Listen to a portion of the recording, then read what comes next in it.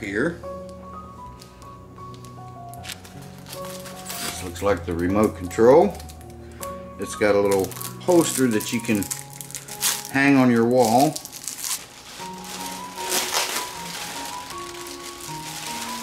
Woohoo! Look at that. That is nice. So we're going to start with hooking up our wires. They are color coded and labeled. This is your live wire, it's the black one. This is your neutral wire, so it's got an N on it. That's your white wire, and this is your ground. Now I'm putting these little extension wires on because it'll be easier to hook up once we get it up inside where we have to be. And I'm going to bring it over to where the black is. So we're going to go black to black, white to white, and ground to ground. Now I'm going to be using a blue wire for my ground.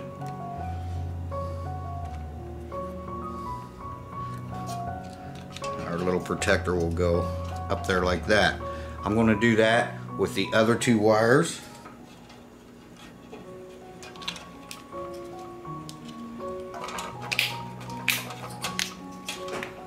Just like that.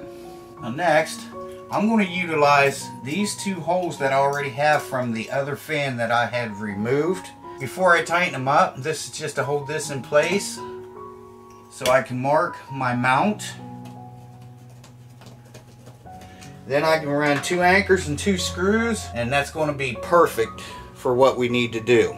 Now I'm going to make 2 holes where my marks are. Here's one mark. I'm just going to take a screwdriver and push it right up through there. I'm going to push my anchor up in there, and I'm just going to tap it in. Your application may be different. You may not have these 2 holes here.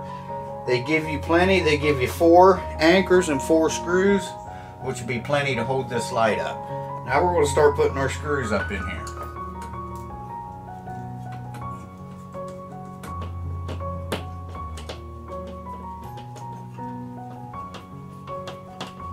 Now this cable that's hanging down is to clip onto there, and that'll hold that for you while you can get your wires hooked up. And like I said, our blue is our ground. It's going to go to ground. And we're going to do that just by putting a couple wire nuts on.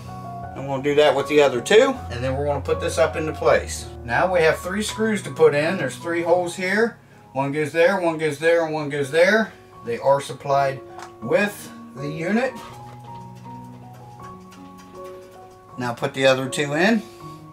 One over here, one over here. All done. Time to check it out. First, let's turn the light on. It has a handy dandy remote control. There is 3 different light settings. It's got white light, yellow light, and natural light. There's the white light, there's the yellow light, and there's the natural. There's dim, all the way up to bright. This is very user-friendly remote control. It also has a 1 hour and 2 hour timer on this remote. So we're going to start with the fan. We're going to go to low. Very quiet. No vibrations. We're going to go to medium. Now we're going to go to high. And there is a stop button on your remote control. That'll stop it. This is perfect for a child's room or an elderly person's room, which that is what this, incidentally, this fan is in. It's in my mother-in-law's room. It was easy to set up. You don't have to pair the remote control. It's all ready to go. It's plug and play. This is reversible with the remote control.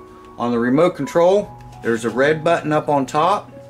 While that is running, you hit the red button. You'll hear that beep. It will slow down automatically, stop automatically, and then reverse itself in the other direction. And there it goes. Beautiful piece.